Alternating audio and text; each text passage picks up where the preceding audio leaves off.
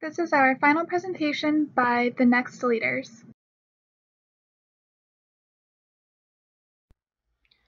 Our objective is to describe and analyze the management concepts learned throughout the course by applying them to a storyline or plot developed throughout the semester. To accomplish this, we will produce a TV show and booklet called Finger Puppet Management using course topics and themes to display our understanding of these management concepts. Our target market includes students and professionals seeking an introduction or overview of management. The premise of our show was developed from the Mittsburg paper, The Manager's Job, Folklore and Fact. The folklore that grabbed our attention was, the effective manager has no regular duties to perform. This is a misconception, and Mittsburg pointed out this in his paper, where individuals believe that a manager's role is that of an orchestrator or a puppet master pulling strings. To disprove this concept, we've illustrated the diverse managerial roles through our TV show. Our characters will debunk this folklore and highlight the regular duties of an effective manager. To do so, we've used Mittsburg topology of managerial roles, which describes both the interpersonal, informational, and decisional roles that a manager plays within an organization. And these roles can change from one day to the next depending on the manager's task. After regional conference, the Softtech Designs decides to update their computer systems so they can reach a broader audience and attract new customers. The system would allow the company to offer superior products to their customers as well as maximizing profits and decrease expenses. The main idea of our show is to illustrate the different roles and challenges that managers face. The two managers use different management styles to navigate the implementation of the new technology. While navigating these changes, the managers encounter ethical dilemma among their teams that they must work together to resolve. Moreover, we will use good and bad management attributes to show effective managerial methods that were implemented. We would cover the examples of real-life scenarios that will unfold as each team works to address a problem or go after an opportunity. While attending a company-wide conference, team leads Mel and Sharon from the St. Petersburg office learn about the new technology the company will be implementing. After learning about the new technology, Mel and Sharon plan their respective methods for implementing the new technology. Mel, the leader of Team A, decides to use the SWOT methodology that will help her to analyze the regional position of the company so she can best formulate an action plan. Mel plans to work with her team to assess the strengths, weaknesses, opportunities, and threats within the company, while Sharon, the leader of Team B, prefers a different approach to managing the implementation of the new technology. Sharon decides to focus on the company's strategic objectives to better determine how she will formulate a plan to implement the new technology. Bob is the Southern Regional Manager, and the team leads Mel and Sharon report directly to him. Bob embodies strong entrepreneurial, interpersonal, and leadership skills. Mel considers Bob to be a role model, and she hopes to one day advance into a position such as his. Mel is the team lead of Team A. She is fair, approachable, and a supportive manager that leads by example. She takes pride in her work and is conscientious about her interpersonal, informational, and decision-making roles of her job. Mel pioneers open communication with her team and is accepting of open feedback. Shay performs her job well, however, she misses a lot of work. Shay's goal is to be a manager one day, thus, she takes on extra responsibilities. She works well with others and stays up to date with company policies. Shay is a strong team player, but exercises poor judgment. Joy is very technical and analytical. She prefers to work alone and she has no managerial aspirations. Joy struggles with the team-based environment and finds negotiation to be challenging, even though she has excellent ideas. Sharon is the team lead of Team B. She is an authoritative manager. She lacks the interpersonal and conceptual skills needed to connect with her team effectively. She is ethnocentric and views her team as her tools to success and nothing more. Sharon's do-as-I-say approach is reflected in the level of unhappiness and high turnover rate in her team. Sharon is selectively perceptive, communicates poorly, and uses pressure to influence her team's behavior. Joe is the subject matter expert. He has a difficult time communicating and works tirelessly to earn Sharon's approval. He is interested in leadership, but he lacks the personal skills necessary. Thus, he is not taken seriously by his peers. This has discouraged Joe, and he is ultimately dissatisfied with his job. Jane is unhappy with her job. She contributes minimal effort and constantly tries to find ways to manipulate the system. Jane defies authority and has questionable morals. She is a student and is interested in management. However, she is unwilling to commit to the hard work it takes to get into a higher position. Next up, you will find out how we executed our show.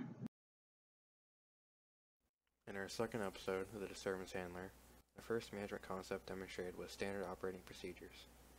Standard operating procedures indicate that a step-by-step system is in place to facilitate business operations. We demonstrated this through the standard operating procedure for employee termination and how a lack of documentation made it difficult to fire Jane without violating the standard operating procedure. This ties in with another concept, ethical dilemmas, in which one of the team leads, Sharon, had to weigh the moral imperatives of either keeping or firing Jane based on her actions. We then used the universal approach concept to illustrate Mel's opinion on the ethical dilemma. Using the universal approach, Mel believes that the right decision should be applicable in all situations, for all people, and therefore, Jane should be fired. We wanted to contrast Mel's belief with Sharon's by using the utilitarian approach, which states that the best course of action is the one that causes the greatest benefit. Using this approach, Sharon believes it is better in the long run to keep Jane for the system changes.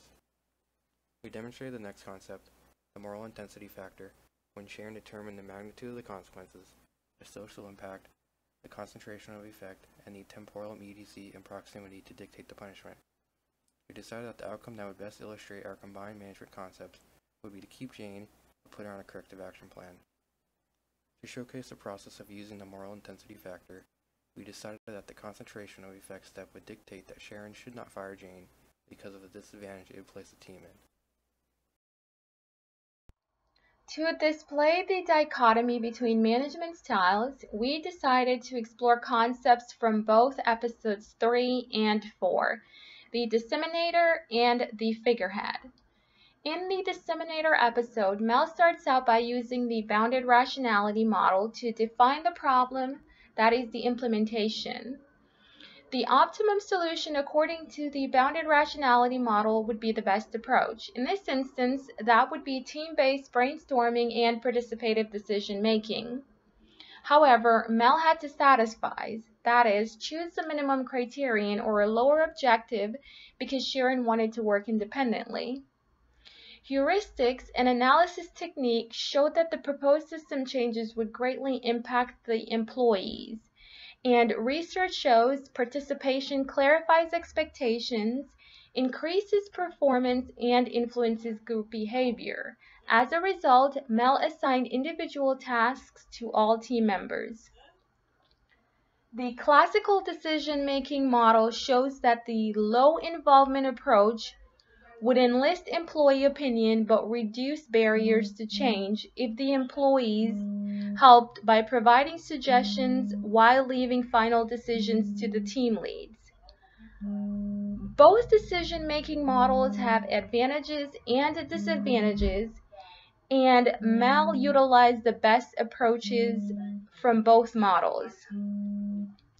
Moving into the planning phase, she used the SWOT analysis to assess the strengths, weaknesses, opportunities, and threats to the implementation. The SWOT analysis can also be used to assess both the internal and external environment. She also used her managerial network, a concept mentioned in the Mintzberg Fact and Folklore paper, along with benchmarking, to gain information from previous companies who implemented similar changes. The creation of bi-weekly team meetings was a way to communicate progress and answer questions from her team. This allowed her to evaluate their understanding of their task while providing feedback, which is a perfect example of the feedback loop. However, Mel failed to create a contingency plan. Sharon developed these strategic objectives to set the long-term goals for the organization. However, she created these objectives without any consultation or outside information. Joe and Jane were overwhelmed because Sharon delegated all the planning to them, but she did not appropriate tasks based on their skill set. To obtain participation from Joan, Sharon used a pricing and influence tactic by promising Joe a promotion. Barriers to change seen in this episode include lack of information, ambiguous instructions, task conflict because of unclear priorities, and a lack of motivation. Not surprisingly, Joe and Jane failed at their task. Here we can see that the different approaches used by both managers determined whether they were successful or failed in their efforts at planning. There are many management concepts that can be learned throughout this course. The types of managers in the workforce varies, and each manager uses their own techniques. Some managers strategically plan and include employees, while others are authoritative and make decisions on their own. Management can be found everywhere in the marketplace, and good management is vital to a manager's success in the competitive economy. Our TV show portrays proven management techniques guaranteed to ensure success. A manager who consults with their employees, provides feedback, sets strategic and tactical objectives, and implements plans effectively will likely be successful. However, a manager who constantly delegates work, makes decisions on their own regardless of knowledge, lacks priorities, and struggles with implementation will likely be unsuccessful. Technology is a major theme throughout our show. It affects both the internal and external environment along with the company's products and processes. As an external force, it requires the organization to respond. Internally, it changes the business strategy as well as the organizational structure. We saw both managers creating strategic and tactical objectives to enable a smooth implementation.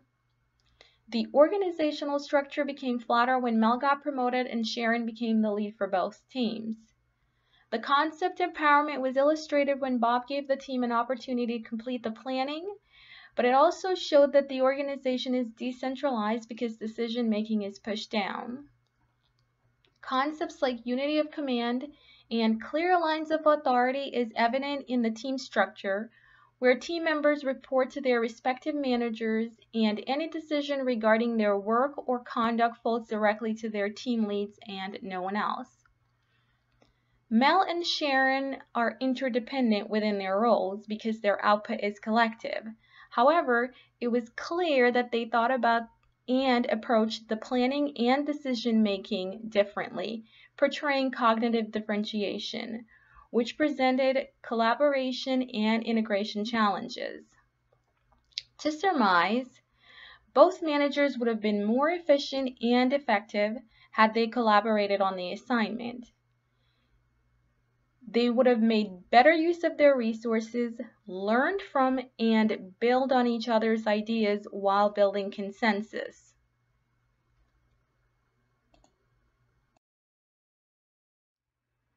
Interpersonal and intrapersonal barriers affected their perception and interpretation of their tasks.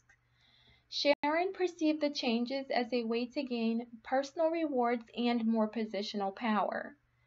She was motivated by individual need, experience, and personal preferences. Poor communication and conceptual skills affected the way she disseminated information and instructions to her team. As for Mel, her strong conceptual skills were a clear indicator of her effectiveness, which was later confirmed by her promotion. Other leadership qualities seen throughout the show includes cognitive intelligence, portrayed by Mel's self-awareness and self-regulation.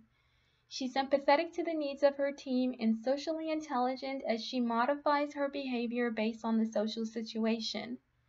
She uses positional power to evaluate and provide feedback to her team and assign tasks that improve their skills.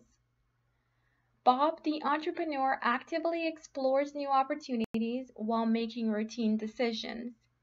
He has both legitimate and rewards personal powers and shares his power through empowerment.